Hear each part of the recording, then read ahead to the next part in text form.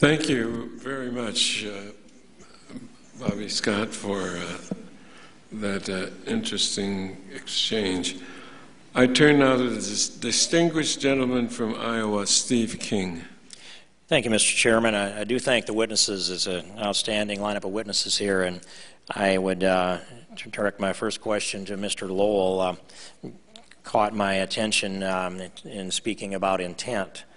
And in this discussion that we've had, this dialogue about intent, I would be curious as to if you had separate intents and maybe three almost simultaneous identical acts by different entities with different intents, are they still guilty of the same crime?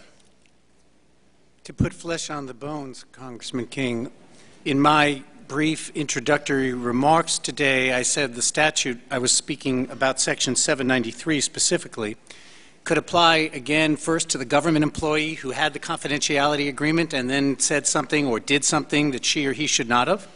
And then you have the person he's doing it to. It could be a foreign policy wonk. It could be somebody else.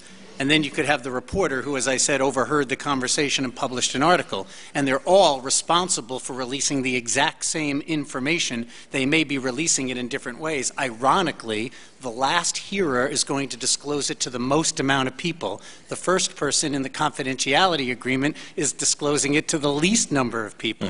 And yet it's easier to prosecute the first, as Professor Stone and others said it should be, than the last. So with intent, let's take that intent against the last three.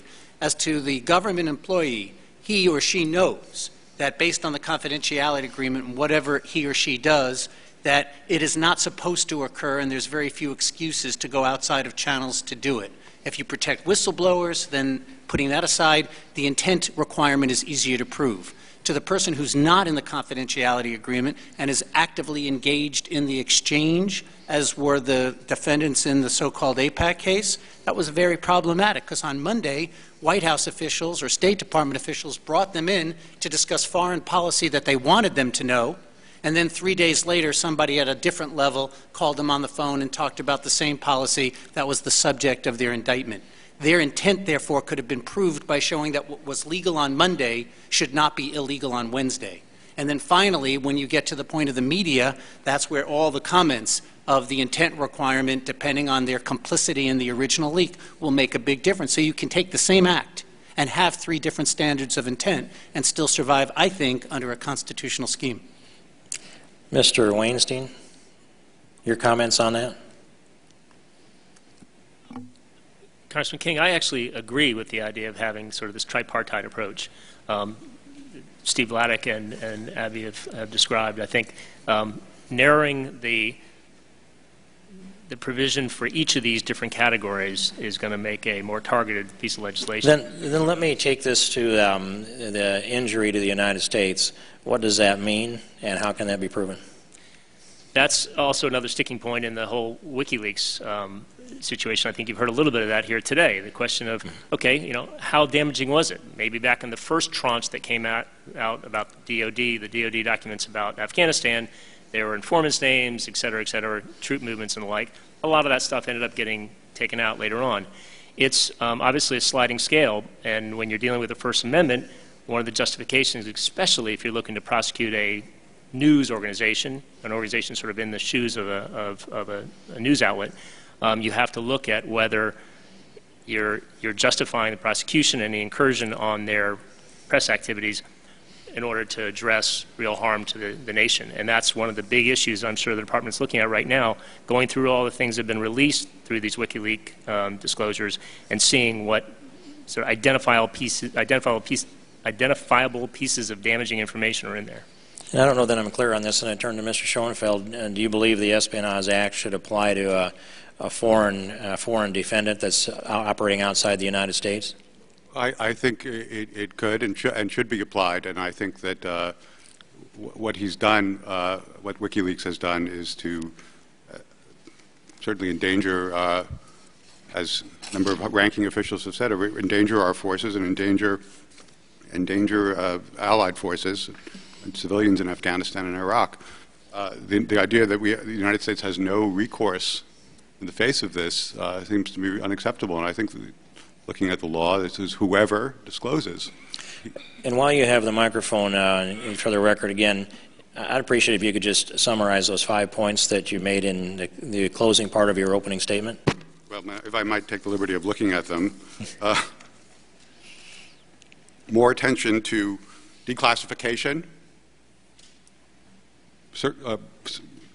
attention to giving legitimate whistleblowers viable avenues other than the media to which they can turn, reestablishing deterrence of leakers in the government so that those who leak have reason to fear that they'll be prosecuted, bringing down the weight of public opinion against leakers, certainly, and against those who publish vital secrets, not just ordinary kinds of secrets that are the daily fare of American journalism.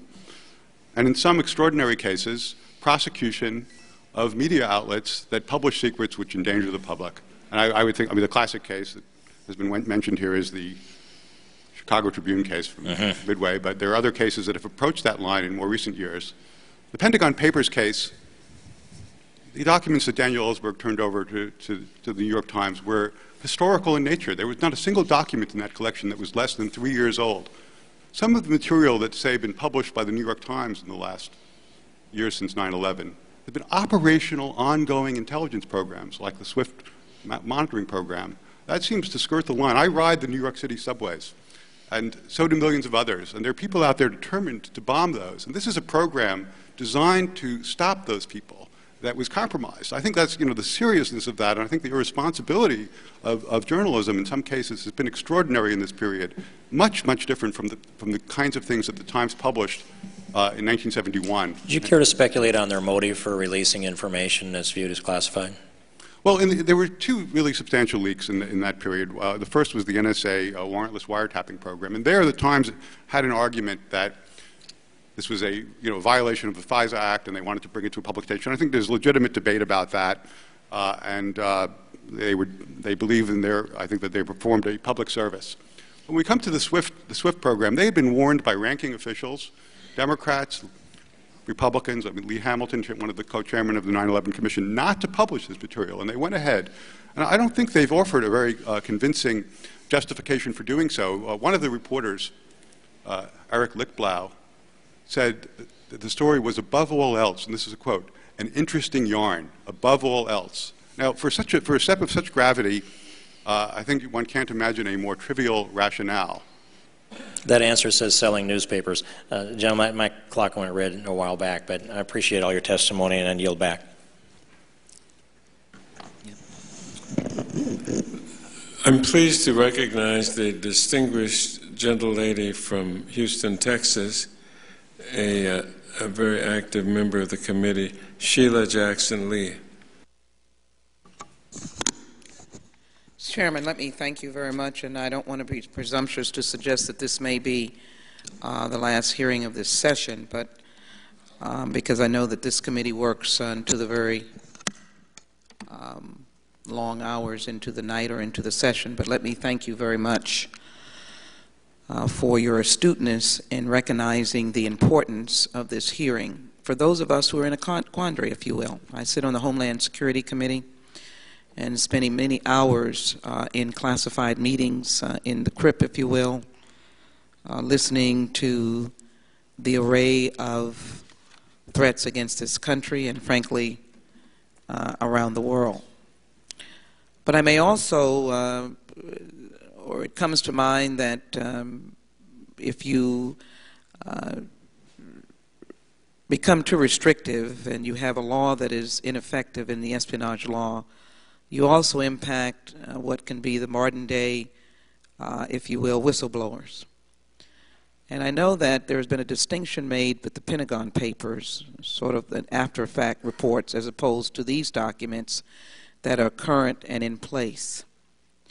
So I'd like you gentlemen to help me with the quandary that I'm in to limit information,